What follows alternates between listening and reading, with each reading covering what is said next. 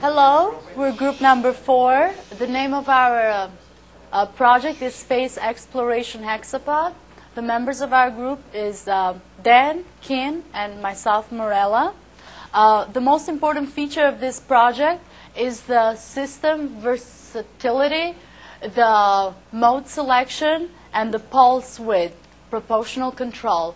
Now, with the mode select, the user can actually select whether to use it, whether it should be autonomous control or human control. Later on the presentation, we will talk about the walk-in guides and the hardware used. The system versatility, because of the enhanced interfacing, we were able to develop an extremely useful robot. The robot can be switched from autonomous to human control on the fly. When it's on the human control, we can actually select between rough terrain mode and or level ground to save power. Now, the autonomous mode involves the use of both infrared and sonar to distinguish between rough terrain and very large obstacles. All right, now I'm going to talk about hardware for our robot. Basically, our robot uses hundreds of pieces, including 12 180-degree servos and other miscellaneous parts. But the boards, the controlling boards, is the heart of our system. Originally, we were going to use the Bobot board education, but it was not able to handle all the servos that we were going to use. So we ended up buying the SEC32. It's capable of handling 32 servos. Also, for the artificial intelligence, we ended up buying the ABB board, which is what controls every decision. Now, the walking gaits. Basically, there's two modes for this robot besides remote control and artificial intelligence. It's all-terrain and level ground mode. Basically, this is the motion of the leg, how it moves when it's in all-terrain mode, because it's trying to avoid or it's trying to climb up over the object. This is the traditional or the level ground. It's the motion is less. Actually, it's basically a square. And the reason we do that is just to save energy. It doesn't have to do extra motion, extra displacement for no reason, and therefore saving energy. Now, the mode select, the remote control. Actually, we could monitor the robot, and then if we decide there's an emergency, it could be switched into to remote control, utilizing a Futaba remote controller.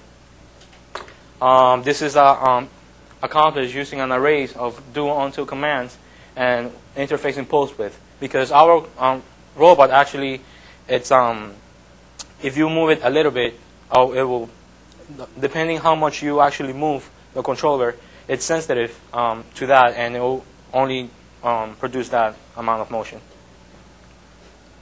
Okay, I would like to talk about the autonomous control within the robot. The robot is designed to interpret its terrain condition using two different sensors. There's one main sensor, which is the sonar. That interprets large obstacles like a wall or something that's above it, something big. And there's infrared that's below, underneath the chassis, that can identify, say, a rock that's just high enough that it can crawl over. So I'm going to show you guys where the sensors are located. So if you look up here, you'll see the sonar. This is the main obstacle avoidance sensory input, and underneath here you'll see the infrared, which can see objects about so high.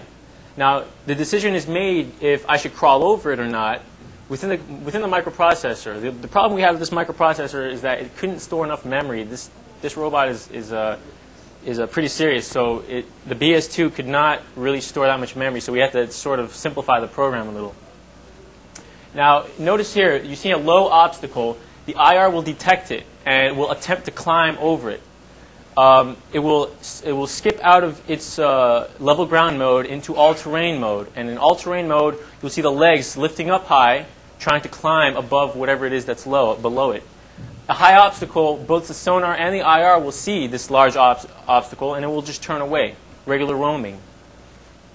Now, again, if, say, you want to control the robot while it's in motion, whatever it's doing, you have the ability to, from the controller, to switch between autonomous and human control. So let's say it's an emergency or it's about to fall off or something, you can switch between autonomous and human control. The way that's done is by what we use is a pulse-in command, and the pulse-in command will register the position of the controller. And if I say I want the controller to be, let's say when I pull left, I want the robot to go to autonomous control. So it'll do whatever it wants. Now, if I push the stick right just one time, it'll go into RC mode. I control it. And this do until loop will continue until, whatever mode it's in. It will just continue testing for that. Now, pulse width is extremely important because throughout this whole project, we had to take pulse width from the receiver that's in here, actually, that corresponds to the throttle position of the controller. And we took that pulse width and we interpreted it into forward speed. So it doesn't just go full on, full off. It doesn't just go on, off. It varies the gait to walk proportional to throttle position. So it's not just one of those. It's not just on and off. It has a transfer function that does that. Also, I think we talked about the pulse-in. So for the pulse-in command, you guys, we use that for the receiver. The receiver is not part of this kit. The kit actually is, it's a bunch of parts you get, a chassis and legs, but the receiver and a bunch of other things in here and sensory, the IR is not designed to work with this board. You could tell we actually had to custom make a whole bunch of servo cables, extra servo cables, and a bunch of things that we had to interface. And actually this has not been done before. So it's sort of a new program.